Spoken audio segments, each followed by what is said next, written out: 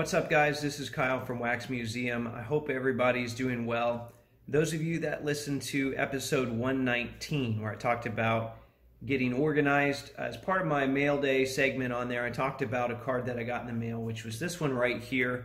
It is a 1974-75 Topps George Gervin rookie, and it's in rough shape. You guys know I like cards that are in rough shape. I really didn't need another Gervin rookie, but I actually bought this card for the slab.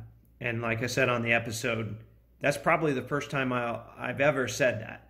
And so what drew me to it was this, and the price wasn't bad. I got this for, I don't know, like 35 shipped, somewhere in that range, maybe 40 shipped.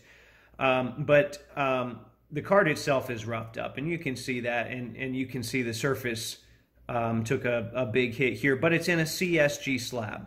And CSG is a company that is not new to grading, but it's new to grading sports cards. They've graded Pokemon cards, they've graded comics, they've got quite the reputation there. They brought some people over that have been in the sports card grading industry for a long time. And the first thing, so I wanted to try them out.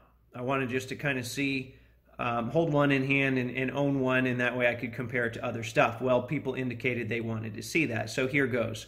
The first thing that stood out to me when I got this slab in the mail was how clear it was.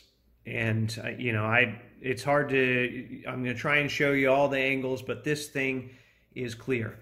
And yes, I know I have a sleeve on this, so I'm not trying to, change the way that this is seen, but you can see that PSA has, I don't know what you want to call it, but they have this texture, and you can look on one of your own PSA slabs. This is not because of the sleeve, but they have this texture here. Well, here's one that's not in a sleeve. You can see the texture that's on there. That kind of darkens the slab a little bit. So if you were to compare those, one is, way clearer than the other one. So I also like the subgrades on here. I'm not wild about the really tall label. It feels like there's extra space there, especially when there's no subgrades. It feels like there's extra space. But I know there are cards out there that have a lot more to say on them than just, Topps George Gervin. So I can get used to that. I do like that there's a security feature here. If you look at this green portion, if it's at a different angle, maybe you can see it. But there's a security feature there that's kind of nice. Probably not immune to being counterfeited, but it is something that will at least make it a little bit harder. And that's, what we want to ask for here is at least make it a little bit harder, which is what PSA has done with their Lighthouse labels as well. So as far as how does this stack up to the other companies, physically and, durability, this feels like a really premium slab when you hold it in your hand. I like, this is kind of a heavy feeling slab, but it's very clear. Here's the back. I haven't scanned this QR code yet, but that's on there as well. And just overall, a very premium feeling slab. So I've got if I were to put it next to PSA to compare the height, they are about the same height. Okay, so they are about the same height. I think PSA is just a hair taller. It's hard to get the angle so you can see it on the camera. But to me, PSA is a hair taller, so I would put them like that if we're going from shortest to tallest. I've got a BGS slab here. This is a Vince Carter 8, Vince Carter Chrome Rookie 8. It is smaller in height than both of them, but thicker. It looks to be thicker than those two. I've got, just for kicks, this came in a lot that I bought. I got a GMA, which, I always feel like I look at GMA slabs, and they've got the texture up here too. I feel like, oh, that's got to be the smallest of all the slabs. Well, actually, if you hold them up, it's taller than the BGS. It's taller than actually all of these that I've got here.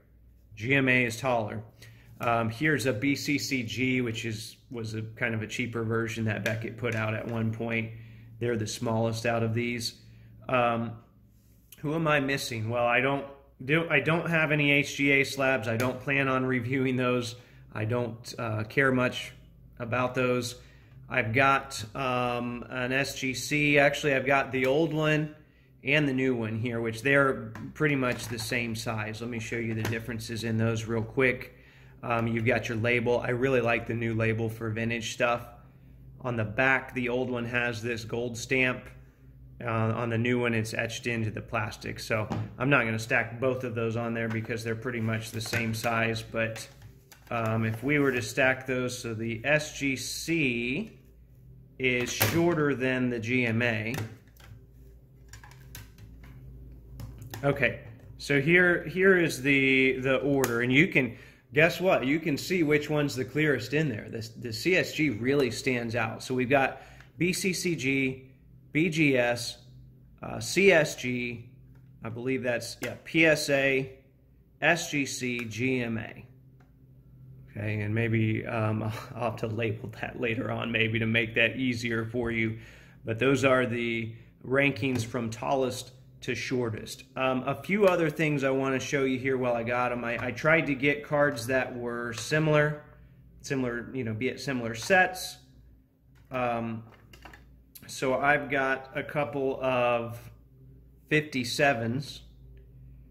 Now, of course, the SGC slab is, you know, I talked about how clear the CSG one is. Well, the SGC one is actually very clear as well, but they've got that tuxedo that they talk about that frames the card, and I like that. I know I joke about, you know, they put all these memes up about tuxes, and I think they're goofy, but I do like the card being framed like that. So there's those two slabs compared. So this one's a lot more clear. The SGC is considerably taller. Couple other things real quick here. Let's talk about thick slabs. I don't have a thick slab for several of the companies, but I do have a PSA and I do have a BGS. BGS is very thick, but it feels secure. I like these thick slabs if I'm going to have one.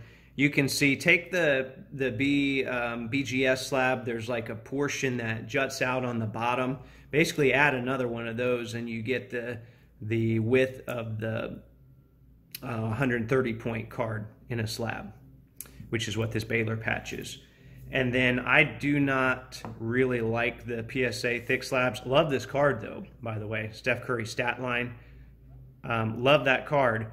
The thick slab for PSA though, I'm not a huge fan of. It's just there's so many things it looks like jutting off of the actual card itself. And there they are compared. So you got your PSA and you got your BGS. One last thing I want to show you, hopefully I'm not forgetting anything, is tall cards. So I've got a couple here, I've got a few here to show you. I've got this Kareem rookie. It's an SGC one. Looks like somebody maybe used it to wipe.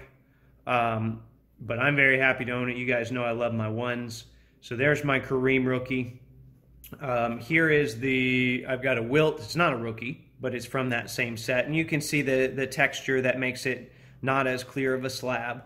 So if you're to put those up to one another, the PSA is bigger on both sides. The height is the same. Height is pretty much the same, but the PSA is bigger on both sides. So that's a bigger slab. I like these. They're thin, kind of slim slabs for it being a larger card. For years I hated oversized cards, but like a Kareem rookie is so significant. And another significant card, I don't have a 69 in a BVG slab, but I do have this Maravich here, Maravich rookie. And these things are in giant slabs. And they're also, now there is a sleeve in there, like Beckett's known for. But if you were to stack these on there, the Beckett slab is wider than both of the other ones. So there you have it. That's my slab comparison. I hope I didn't miss out on anything. If there's anything else that you want to see, please let me know in the comments below. Otherwise, new episodes of the Wax Museum podcast every Thursday. This Thursday for episode 120, I plan to recap my card show that I did recently and also talk about probably some RPA stuff. So until next time, thanks for watching, and I'll talk to you later.